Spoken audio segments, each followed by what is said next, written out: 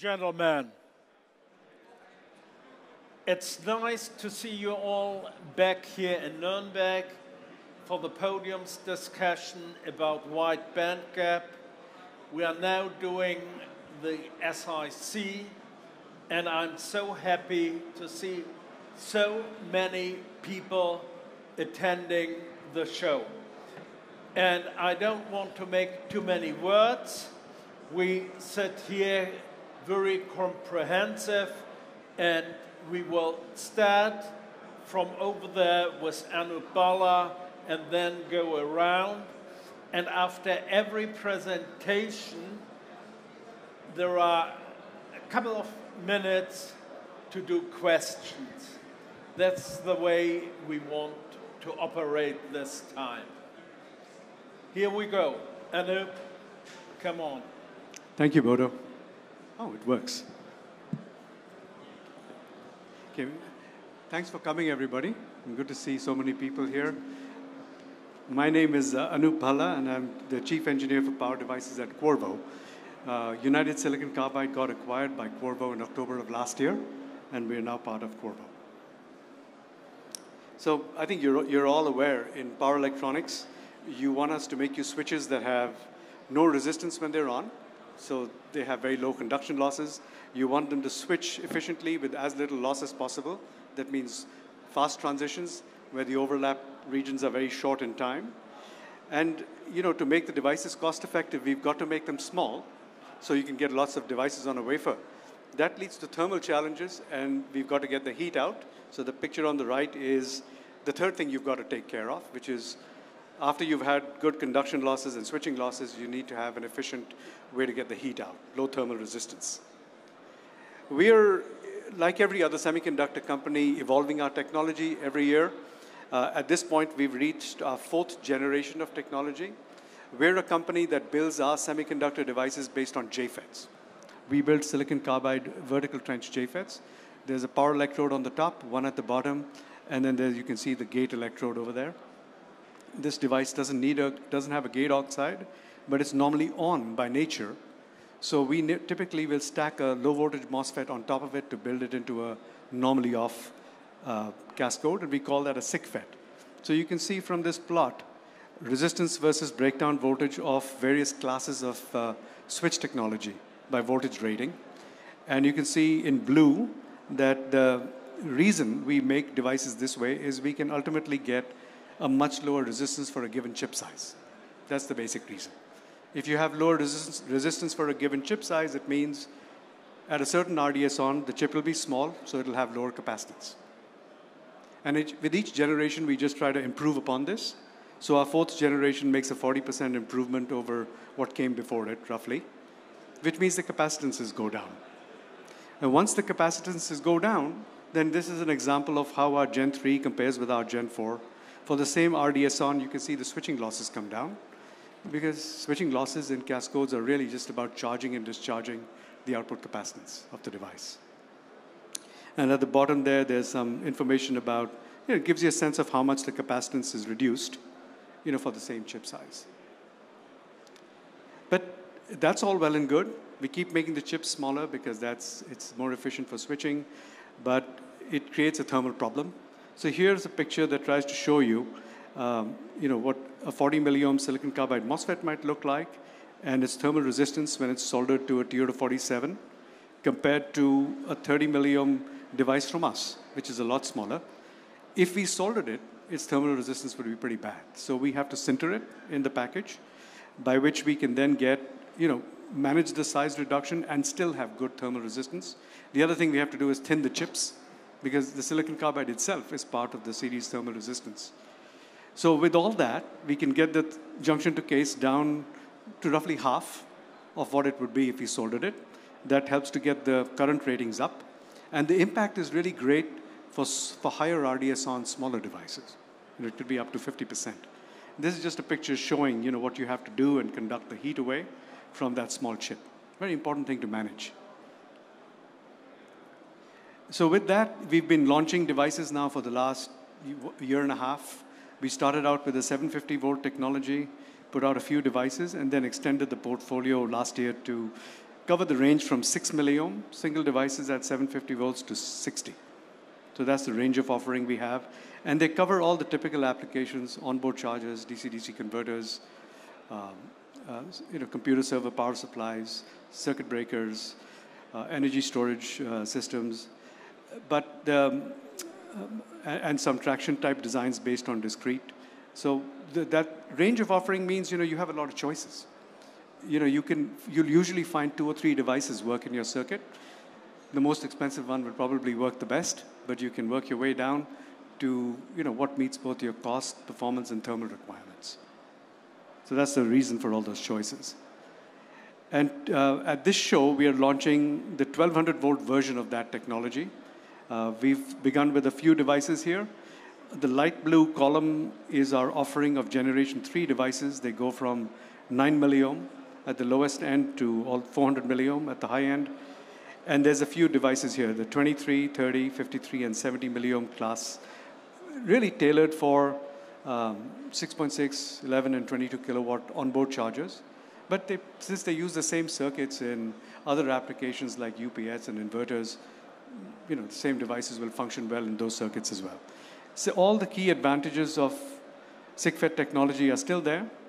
It's the lowest ROHM per unit area switch technology. It still has great capacitance, so good switching figures of merit. Still can use a 0 to 15 volt or 12 volt gate drive. It's the only wide bandgap device that works like that. You can put a silicon gate driver on it. It has a 5 volt threshold, so you can just switch it that way. It's got a great body diode because of the way it works, and I explained about the fact that we have to sinter it because the chips are so small. So that's still done for this generation of technology. And currently, these are made available in those 2 types of TO packages. So I'll take your questions. You say that we reduced the area and we reduced also the thermal resistance. Is it because we make the sinterization, or there is other variation that you did, maybe in thickness for the new generation? So if I understood your question right, I think you're asking how we reduce this thermal resistance. Yeah. So we have to improve both the die attach material and thin the chip more. Both has to be done. We turn over to Guy Moxey for the next session. Okay. Good afternoon. My name is Guy Moxey from Wolfspeed Power, and I'm going to switch it up a little bit. I'm not going to talk about 650 volt or 1200 volt. I'm actually not going to mention a battery electric vehicle either. There's plenty of that information around. I'm going to share with something that's new, something to look forward to in the future, and to be quite honest, something that scares the life out of me. Mid-voltage. Mid-voltage for us is 3.3 kV, 6.5 kV, 10 kV and above. The next frontier for silicon carbide. So it's not available today, but it's going to be available very soon. So we're starting to think about the applications that it enables, how it enables, and more importantly, to get the systems that go around it, because this is a radical change from what silicon can do today. So we're talking here traction, obviously, mid-voltage drives, heavy earth-moving equipment, solid-state transformers, wind, grid distribution, VAR compensation. All of the science goes around the mid-voltage area, can be enabled and will be enabled with silicon carbide. You've seen the performances of silicon carbide in lower voltages, switching loss, conduction loss, power density. All of these are applicable to the higher voltage space too. So I wouldn't mention battery electric vehicles. Slight white lie there, because traction and mobility is applicable to mid-voltage as well. Traction being trains, being the mega earth-moving equipment that digs up the planet. Here, raw efficiency savings. Silicon carbide compared to IGBT, compared to thyristor GTO type technology, is just a monumental change, a monumental difference. And I'll show a couple of more relevant examples next. But traction, mobility, heavy earth-moving equipment, we're talking hundreds and hundreds of kilowatts here. Higher voltage, traction goes up to 2.2 kV, for example, on a DC link. All of this now is the focus for the next generation of silicon carbide. But let's look at some real examples. So we're looking at grid-tied renewable energy. Grid-tied at 13.8 kV. Okay, I'll just pause there, 13.8 kV. And the joy here is the switching frequency. When you're at IGBTs at that level, you're switching in hundreds of hertz. So the magnetics in a static power conversion are just ginormous. With silicon carbide at that voltage level, you're switching in tens of kilohertz. Its magnitude's different. Now, I will not say that that's going to be an easy thing to achieve. Inductors at 2.2 kV at high frequency are going to be a challenge. Gate drivers, sensing, cooling, the whole system architecture has got to be reapproached. But that was the same conversations we were having in lower voltage 8, 10, 12 years ago. It's within the capability of this industry to do it and to harvest it. But just look at the difference you achieve. 40 kilohertz at 1700 volts. 40 kilohertz medium frequency transformer. 40 kilohertz compared to hundreds of hertz. And then 10 kilohertz up at 10 kilovolts. That's unheard of within the silicon industry. This is what silicon carbide is bringing to the table. And just to give you a more relevant example, it was called supercharging. I think you would call this mega charging. Again, tying to a high voltage line, 13 kV down to 480 volts. 13 kV to 480 volts. This is capable. 500 kVA. This is capable with silicon. It's being done with silicon today. But as you can see, the efficiency is rough, under 95%. And let's just look at the volume, the size. 5,000 liters for the conversion system. 5,000 liters, okay? When you look at silicon carbide implementation, efficiency goes up, nearly 4%. Size, 1,298 liters. This is a radical reduction in overall system efficiency, power density, and cost. So this is what's next for silicon carbide. We get busy, we proliferate. My colleagues here are all busy proliferating in the mainstream products, but let's not lose track of what's coming ahead. And ahead is 3.3, 6.5, 10, and above. Different market, multi-generation of opportunity. Any questions? Okay, thank you very much. Good afternoon, ladies and gentlemen. My name is Eugen Stumpf. I'm from Mitsubishi Electric, and next 4 minutes you will be with me. I would like to talk in my presentation about motivation, hesitation of using of silicon carbide device. My intention not to talk about performance of silicon carbide device because this becomes already clear for everybody today in this room. Today, 2 points are motivated engineers to use silicon carbide or to switch from silicon to silicon carbide. First is efficiency, energy or cost saving, and another one is volume and weight reduction. So far, all past years, the second point, volume and weight reduction, was a major point. It was a play major role for using of silicon carbide. Efficiency play not so big role. But what we can see today in electricity price, especially for residential application, in December, we paid in Germany 30 euro cent per kilowatt hour. Before Ukraine crisis, this price is already, what is written there, 41 euro cent per kilowatt hour. And after Ukraine crisis, we see already 51 euro cent per kilowatt hour. Here we talk about this electricity inflation, not about 2, 3, 5%. We talk about jumps of 20, 30, 40%. And actually, as I got my electricity bill in this springtime, not only I cry, not only my wife cry, also my cats start to cry to see this electricity bill. How to connect this with silicon carbide with a real application? For sure, we need application, residential application with a long run time. This one example will be aircon, but we don't have so much aircons in Germany, but we see spreading of interesting application like a heat pump.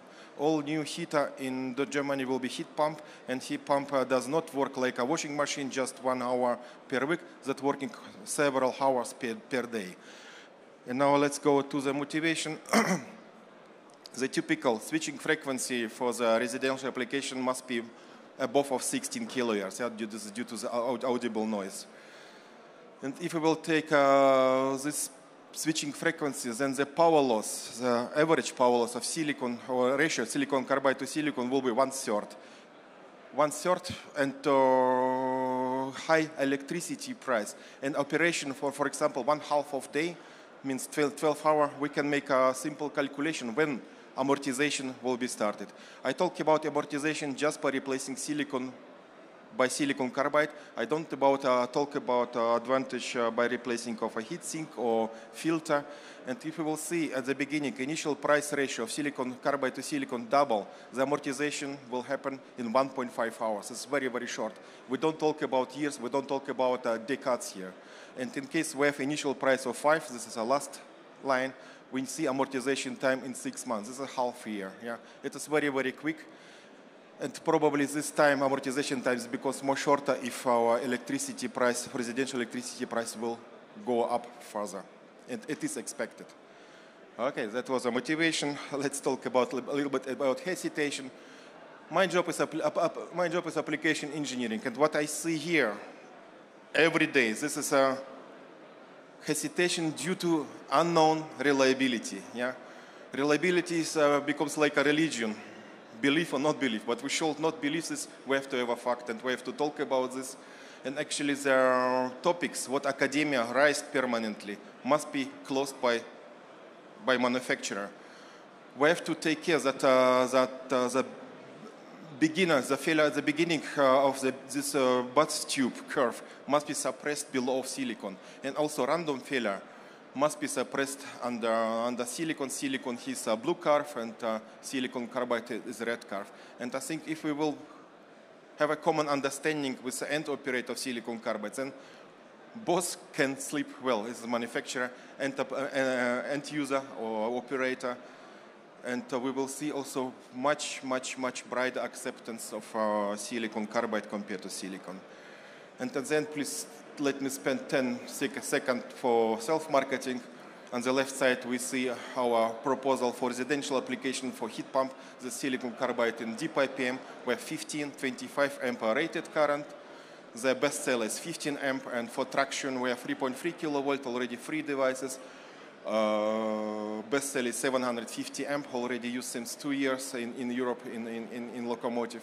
And for industrial, we have very bright lineup, and his bestseller full SiC 2-in-1 800 amp 1200 volt, which is used in renewable energy. Thank you very much for being with me. Some questions? When you talk about screening, you talk screening in wafer fab or in testing operation? We talk about both, about screening on wafer, but also end power modules must be screened in order not to avoid putting, not healthy power modules into the field. Both. So, thank you very much for joining. Thanks for inviting Bodo. We have a slightly different position in silicon carbide than my fellows here on the stage, because we do not really produce silicon carbide chips, but we package them. So, Semikron has a vast history of packaging third-party chips, starting with IGBT, of course, more than 25 years. Now, of course, also silicon carbide already for 15 years. So we have all the industry standard power modules in our hand. We have automotive technologies that we are rolling out into the market. And we package the chips that we buy in, mainly then IGBTs for the silicon, or today silicon carbide MOSFETs. We combine them maybe also with some rectifier chips from our side. And we package them in the industrial standard packages for the industrial area using our packaging technologies. That's soldering, we sinter, we have different wire bond materials. We also can combine that with different substrates to make sure we get the most out of the chips that we buy in. So this is our focus. So we do really focus on what we can do best. That's the packaging. And we really talking to all the silicon carbide manufacturers that we see on the market and also that we see here on the stage. So I'm really happy to see you guys who are so friendly to sell their silicon carbide to us. We are really concentrating on what we can do. That's the packaging.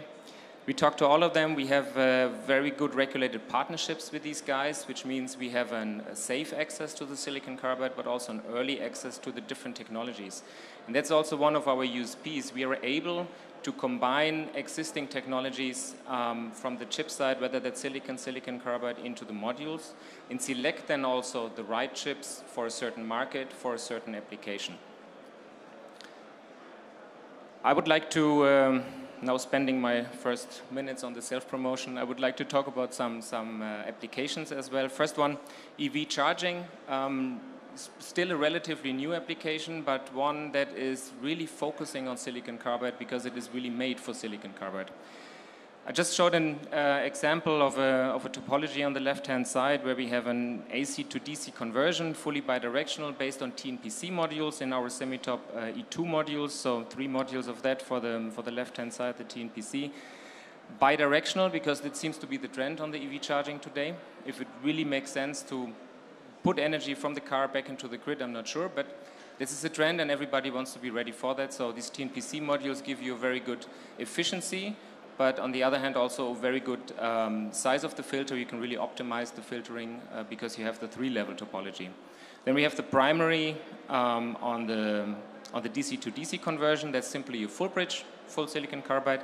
And then on the secondary, we actually split the voltage because there are some cars that need the 400, 450 volt DC bus. Some other cars might need the 800 to 900 volt DC bus. By splitting the topology in this way, you can actually decide whether you put both H bridges on the secondary side in series, so you get the 800 to 900 volt. If you put them in parallel, you stay with the 400, 450 volt, but you increase the current. This is all possible to realize using our Semitop E1, E2, which is available from 40 to roughly 250 amps.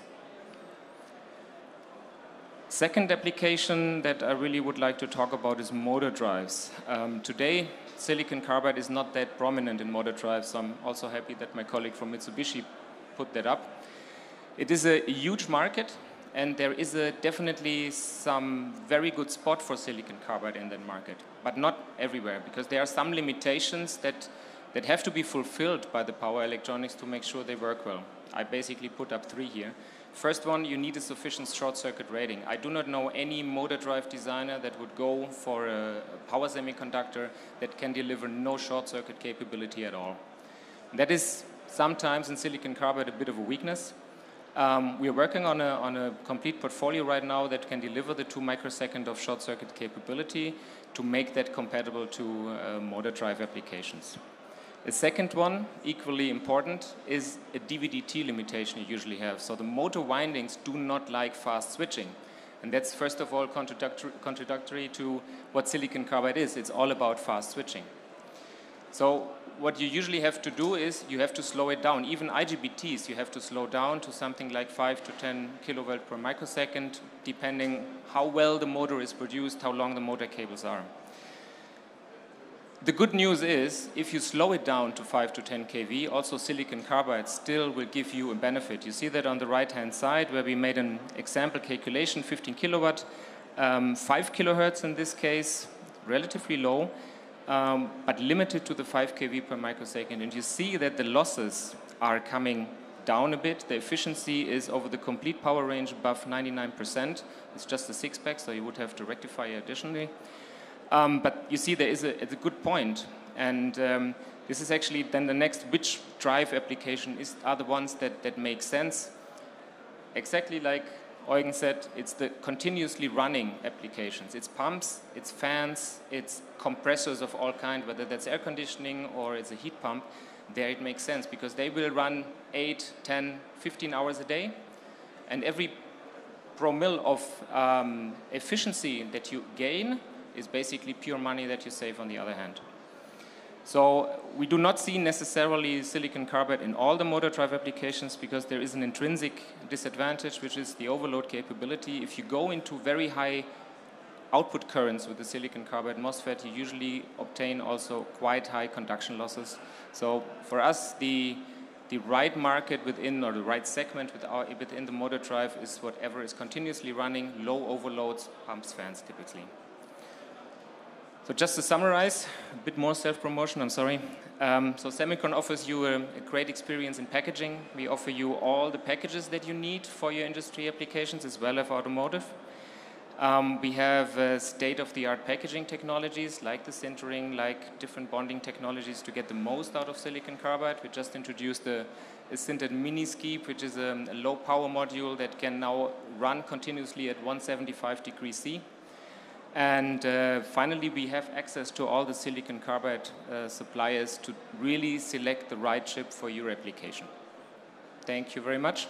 Open for questions. Thank you, Stefan. It's a nice presentation. A quick clarification, when you say you're targeting greater than 2 microseconds of short circuit withstand time, is that the die or the module?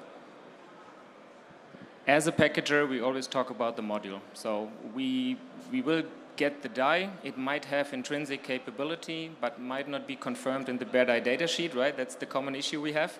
So we make it work on the module, and we take the guarantee, we make sure that also in our data sheet it will show the 2 microseconds then in the module. Thank you. Yeah, good afternoon, ladies and gentlemen. First of all, thank you, Bodo, thank you, Holger, to have this opportunity. Very great to be here again, physical event. So I will focus my presentation mainly about our strategy up to 25 and after 25, so no product presentation. So first of all, where we are, so ROHM, okay, we rely on more than 20 years of experience in the silicon carbide development, so leading in the innovation, started with the MOSFET and with the planar, and then we switched to the trench. First industrialized power module, also on the market, long experience, more than 10 years now in the automotive field, which plays a very important role in our strategy. And also as we have also vertical integration of production system, so starting from the raw material, wafers, up to the front end with packages. So yeah, I would like to say that we have already samples now with the 8-inch, and the plan is to bring it to the market next year. So here's a picture about our different facilities. So we have here in Nuremberg our facility for the wafer, SiC crystal, not far away from here, and we have different locations for the front end and back end. In different regions, yeah.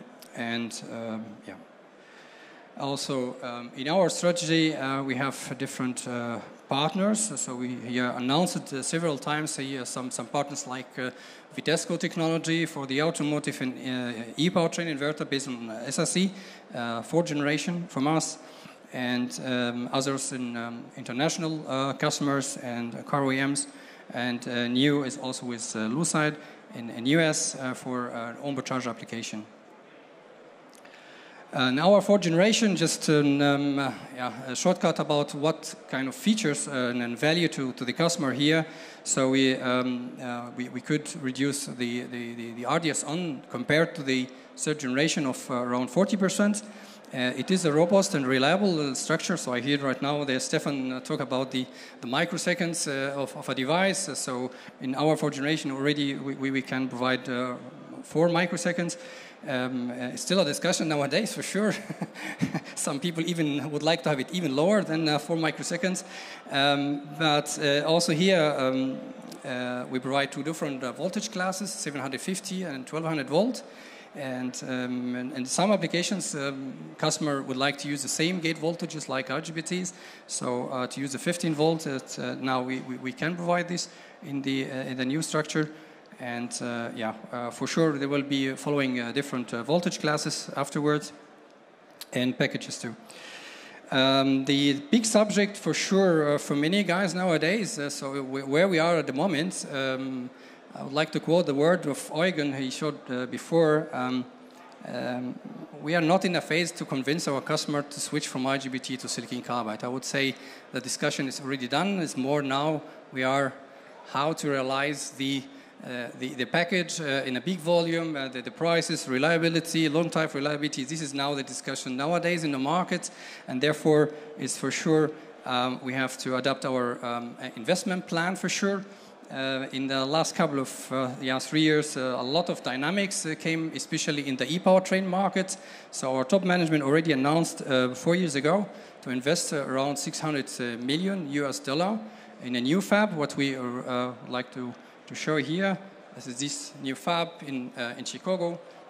This is already done. It's now start to integrate the machines inside.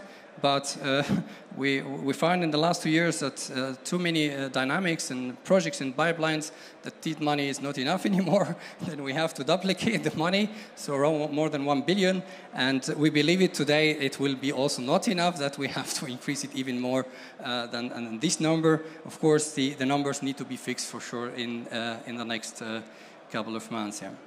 So that's all a short cut about what we're doing at the moment in the market. So yeah. If you have any question, please feel free. Thank you, Bodo. Yeah, hello there, and also to all of you attending online today.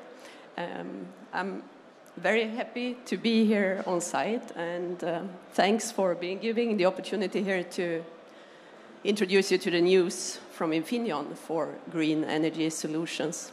So let's start here by looking on a few prominent use cases for decarbonization and a more sustainable world. So every electric vehicle needs charging power, and this charging station should preferably be powered by renewables. That's the whole idea, right? And then we also need backup storage energy systems to make it all work. And the impact of SiC in all these power conversion steps is of course huge when it comes to efficiency, power in a given form factor, and at the end of the day, a more efficient material utilization, housings, transportation efforts, and everything. So for all these power conversion steps, Infineon is now consistently shaping the SiC product offering with a broad portfolio, also with enhanced features to maximize the flexibility for our customers to further accelerate the adoption of energy smart solutions. And if you come and visit our booth, you can see here then the latest 1200 volt product additions, both in modules and discretes.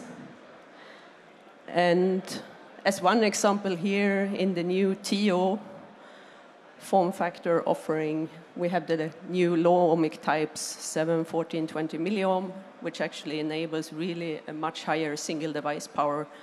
15 kilowatt to 30 kilowatt can now be powered by a single TO247 form factor in input rectifiers or DC-DC stages towards the battery, as one example. When it comes to enhanced features, the latest cool SiC-based technology advancements gives now more freedom. We actually say full freedom in choosing the gate voltage. And this enhanced gate voltage operation makes the sign-in easier, more flexible for different types of gate drive circuitry, all to maximize here flexibility and faster adoption.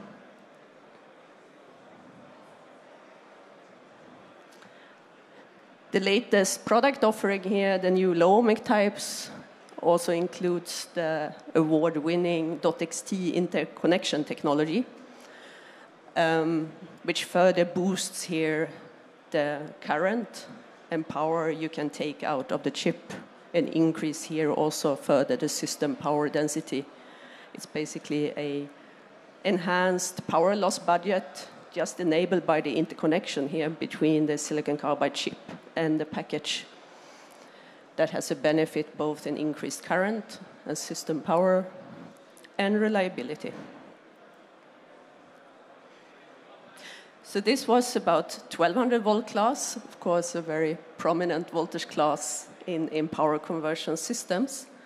But we are now again revisiting these use cases we looked on the first slide. It's more and more coming as a trend now to increase power without increasing the current by going up in DC link voltage. So the press release from Infineon yesterday was that we are now announcing a broad portfolio of 2 kV rated devices to enable simple solutions here for 1500 volt DC bus applications. 2 kV low dynamic loss SiC devices enable here a significantly simpler solution.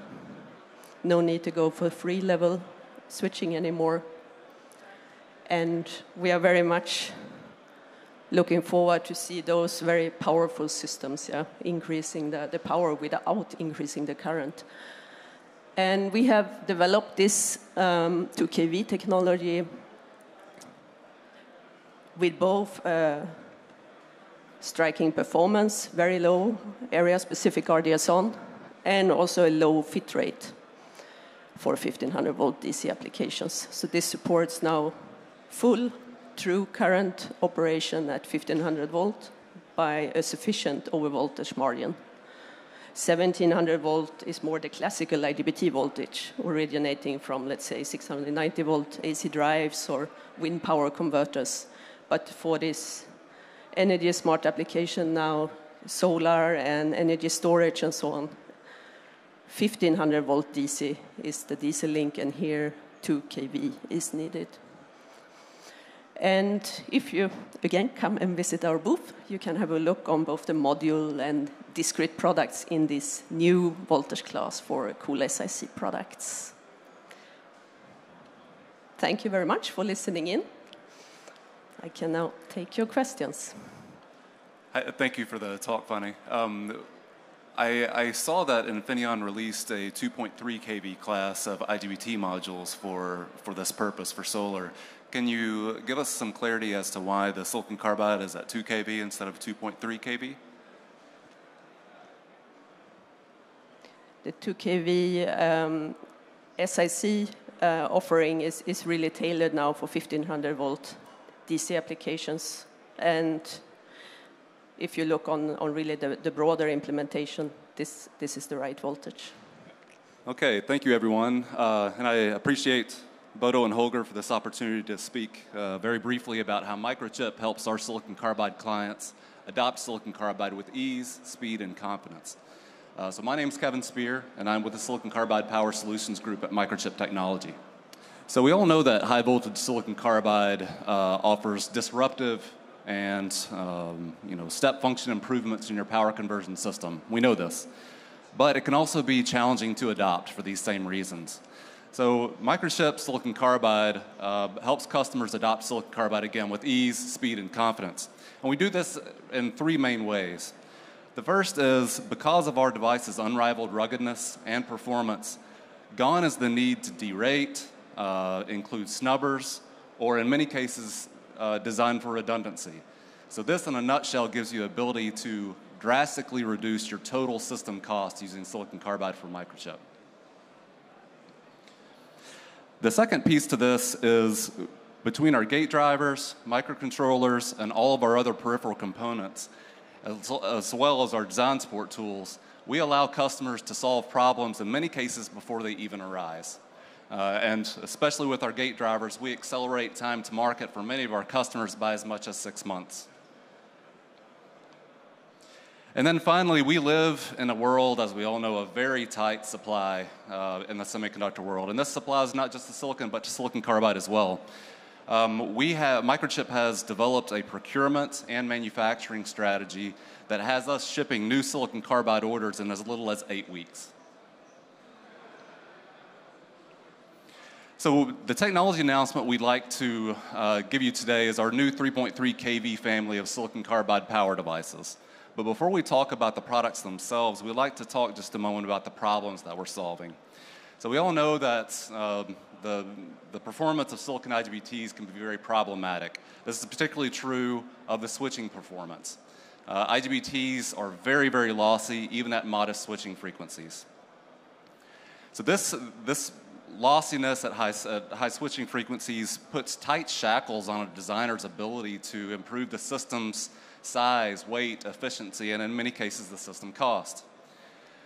So what we can do with silicon carbide is we can operate at higher switching frequency and still be able to maintain efficiency, in many cases improve it, reduce the size, weight, and more of the system. As well, beyond switching performance, 3.3 kV silicon carbide can reduce part count, as we just saw from previous presentations. And reducing part count also reduces the number of points of failure, so it can enhance the lifetime of your system as well.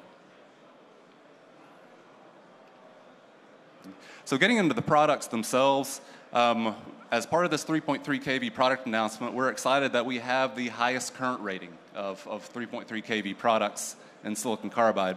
So our MOSFETs go up to 25 milliohms, and this is about 100 amps of current, continuous strain current. And then our diodes are at 30 amp and 90 amp ratings. I should also mention that all of these products that you see here, we offer as bare die because we're seeing more and more that customers wish to develop their own packaging solutions as well.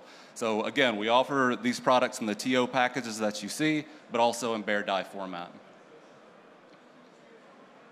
Okay. So with that, that's everything I have to show you today. Microchip, we know how to conquer the challenges of innovation, and we're here to help you adopt silicon carbide with ease, speed, and confidence. Thank you. How do you manage the creepage clearance distances on a 3.3 kV TO device? So in many cases, this is solved by the customer at the end, because creepage and clearance, as we get to these high voltages, these through-hole packages are going to meet some major challenges. So in many cases, this is solved at the customer end by conformal coating and other means.